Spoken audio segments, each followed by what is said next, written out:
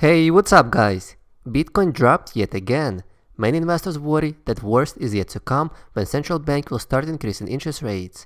In this video I will explain how Bitcoin is likely to perform in a high interest rate environment. Guys, here's how to avoid paying capital gain tax for Americans. Number 1. Give up your citizenship. Number 2. Move to Puerto Rico. Number 3. Open crypto IRA account. I prefer the third option. That's why we partner with iTrust Capital. iTrust Capital is a retirement account provider that gives you an opportunity to invest in cryptocurrencies, physical gold and silver. They have a wide range of cryptos such as Bitcoin, Ethereum, Polkadot, Chainlink, Avalanche, and many more. This platform not only gives you tax-free trades, but also 24/7 trading access with no setup fees nor monthly fees. Users simply love iTrust Capital. There are over 100k accounts created with more than 1,800 plus 5-star reviews. It has been voted #1 crypto IRA platform in America. What about security? You don't have to. This platform uses military-grade secure storage, partnered with Coinbase and Fireblock. If you do not want to pay taxes when crypto skyrockets, sign up for iTrust Capital and receive $100 of Bitcoin with the link in the description box below. Okay guys, let's start with the Bitcoin market. As of the time this recording, Bitcoin is wiggling around $40,000 a coin. BTC currently at the bottom of this channel. It hit the support once again, dropping from $48,000 to this current $40,000 a coin in just 2 weeks. That would be 16% decline. This is the 4th time it dropped to this support level since the beginning of 2022. So far it rebounded 3 times. Now we shall see if there will be another bounce back again. Personally, I'm not so concerned about Bitcoin's future.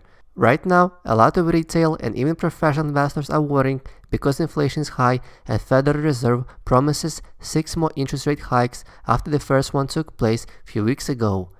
Theoretically, when interest rate increases, people should spend less and save more. This could potentially deflate asset prices and increase saving pile and slow down the inflation. In addition to that, central bank promises quantitative tightening, which will pull more liquidity out of the circulation in the economy. We do not know if this is going to happen, at least this is what they want.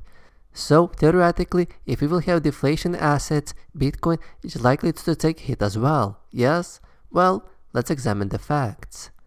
Federal Reserve already increased Fed fund rates from 0% to between 25 and 50 basis points. This is a very small bump on the way. If they will increase interest rates incrementally, we will probably hit somewhere between 1.5% and 2.5%. It will definitely not be higher than it was in 2019, which was at 2.5%. Let's zoom out a bit and take a look at the bigger picture. This chart represents Fed fund rates in the past 70 years since 1950s. Since 1950s to 1980s, we saw gradual increase in interest rates from the few basis points all the way till sub 20%. However, since 1980s, the rates were in steady decline. It hit 0% in 2010. Then, since 2015, we saw another small interest rate hike followed by another decline. Now, let's take a look how did the stock market perform during the past 70 years. This chart represents S&P 500 index fund which tracks 500 largest companies in the United States. From 1950s to 1980s, when interest rates were increasing, S&P 500 still increased from 22 basis points to around 160. That would be around 8.5% annual compound rate from 1950s to 1980s, which is not bad. However, from 1980s, when the interest rates were on a decline, the stock market increased from 160 basis points to this current 4,390 basis points. That would be around 8.3% annual compound rate. So technically, stock market performed slightly even better when the interest rates were on the rise from 1950s to 1980s. So why am I telling you this?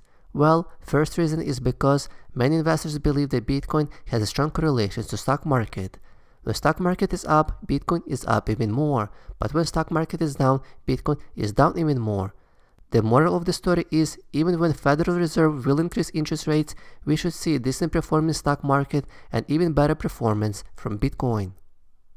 Another group of people believe that Bitcoin is a risk-off asset similar to gold. Therefore, they like to compare Bitcoin to gold. We have here 70 years of history of gold's chart. It seems like interest rate had no effect on gold, especially prior to 1970s. This is because dollar was pegged to gold. In 1971, Nixon took off dollar out of the gold standard, and gold skyrocketed. In 1971, gold was trading at around $35 per ounce, and now it's near $2,000. Therefore, gold increased by around 8.5% annual compound rate for the past 51 years, very similar to stock market. If Bitcoin is indeed digital gold, it will do better. In the end of the day, I do not see a terrible scenario for Bitcoin, especially when Federal Reserve will increase interest rates. Okay, let's shift the gear a bit and take a look at some Bitcoin news. Terra buys another $100 million worth of Bitcoin. They have been loading BTC recently. Terra's Bitcoin holdings are over $1.7 billion after another purchase of $100 million worth of BTC. Terra seems to be nowhere near concerned regarding the ongoing crypto dip. Instead, it topped out its Bitcoin reserve with additional purchase of $100 million worth of this asset. Earlier this year, Duke Won, founder and CEO of Terraform Labs, revealed that the company's intention to introduce stablecoin, which will be backed by Bitcoin reserve worth in total of $10 billion instead of fiat currency. I think that would be the biggest Bitcoin reserve by any single company out there. It will surpass MicroStrategy by quite a bit. Speaking of MicroStrategy, Saylor will buy more Bitcoin. Saylor calls MicroStrategy's Bitcoin play tremendous success. MicroStrategy CEO Michael Saylor called his multi-billion-dollar Bitcoin throne a tremendous success in driving shareholders' value. Adopting Bitcoin as a primary treasury asset set us apart from conventional competition and elevated our brand. We will continue vigorously pursue both strategies, he said. MicroStrategy spent almost $4 billion acquiring $130,000 Bitcoin for an average price of more than $30,000. 130k BTC at this price, that would be around $5.2 billion. Terra is planning to have $10 billion worth of BTC as a reserve. It seems like it will surpass MicroStrategy unless Saylor will raise another $5 billion to buy Bitcoin. Here is a cool chart that represents number of Bitcoin on crypto exchanges. Bitcoin and cryptocurrency exchanges continues to go lower and lower. During the Corona crash in 2020, it was at 3.1 million BTC, and now it is at 2.4 million. So it dropped by 20% in the past 2 years, and it will continue to go lower, making Bitcoin more and more illiquid. Another interesting chart, it represents the supply last active 1+ year ago in the form of rate of change in this blue line. At the same time, it's a great indication that gives us an idea where Bitcoin market is at any given moment. When the metric is in this green zone, it means that BTC is likely to hit the bottom and it will start to invert soon. However, when it reaches the red area, it may mean that BTC is about to hit the top. The rate of change hit that red area when BTC hit $64,000 back in 2021.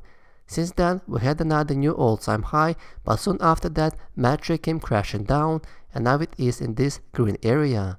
This metric was also in this green area when the price bottomed in late 2018 at $3,200. It happened also in 2015 when BTC dropped to $200. And similar thing we saw in 2012 when BTC dropped to around $5. In all those scenarios, it was a great time to buy more Bitcoin. For me, currently, this is a great time to buy as well. Now, let's take a look at this quick video where Kevin O'Leary explains why institutions currently waiting on the sideline to invest in BTC. Then he will explain what his crypto portfolio looks like. For all of these institutions that you say are just waiting for clarity, for them to get that clarity? The easiest way to do it would be to do what the Canadians did and simply allow the first American traded Bitcoin ETF, which could be purchased as a security into mandates that are already set up to purchase securities, like shares. Because they don't have to buy Bitcoin, they don't have to set up a separate wallet. They could simply say, okay, here is a true ETF with the underlying actual Bitcoin. Right. And we can simply allocate 50 basis points to a $100 billion mandate. We can buy the ETF. That would be the easiest path to take. My guess is they're not going to allow that. There's multiple applications for that ETF, of which none have been granted. Just had Cathie Wood's one rejected very recently. Exactly. And so it doesn't matter which one it's actually licensed, because there'll be 10 more that will come immediately. But we're going to need an order from the regulator to allow institutions to be compliant when they buy Bitcoin itself. Can we therefore rule out Bitcoin going to zero? Bitcoin's never going to zero. That's a personal opinion. Not going to happen. There's enough people around the world that see it as a store of value, me included, that it is a 5% weighting in my portfolio, just like gold is. Peter Schiff is going to be so upset when you hear that. I Bitcoin is never going to zero. Peter's opinion, and I listen to it. I actually do.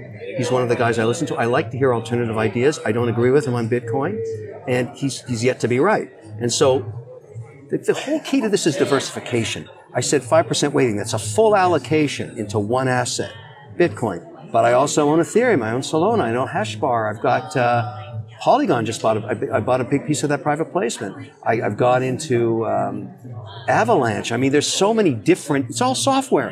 It's all software. And so if I'm buying Google and I'm buying Microsoft, why am I not buying these software ideas? And I am. But now I have the confidence in listening to the regulators that they're not going to make it illegal. So sounds that other than that, you're a year later even more bullish than ever on Bitcoin. Yeah, no, you're right about that. And when we meet again here in 12 months, we'll find these innovations. What we're going to see, I think, is some policy, probably on stablecoins.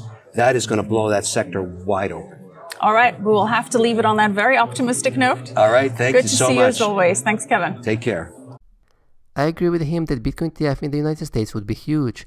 It probably would be the biggest catalyst we saw in the Bitcoin market to this date. Kevin O'Leary acknowledges that he owns 5% of his portfolio in Bitcoin, but he also owns Ethereum and a bunch of other altcoins that personally I do not own. Let me know what you guys think about the interest rate and the Bitcoin performance. Will the interest rate crash the Bitcoin market or not? Leave your thoughts in the comment section below, smash that like button and subscribe for more videos.